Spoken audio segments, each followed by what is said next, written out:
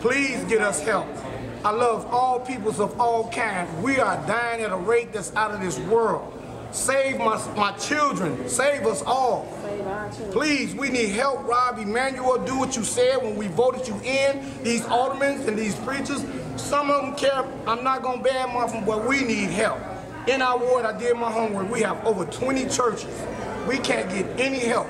We're making a march next Saturday at Pat Dow's office in my community to go down there and voice our opinion to save our community because it's dangerous all over. Everywhere. Not just Cornell, it's everywhere for all of us. My name is Ronald Smith. Spell them both for me, Ron. R-O-N-A-L-D. S-M-I-T-H. I'm 54 years old, and I would love to see these young brothers and sisters of all kinds grow to be 20, 30, 40, 50. It's sad. These guys are killing anyone with these high-tech guns that is coming from these stores in Indiana and these gas stations and these Colombian and Arab gas stations and stores. If you look around, every one of these stores have a hangout where they let them hang out, let them sell drugs, let them pass them clips, everything. They know this. They got to know.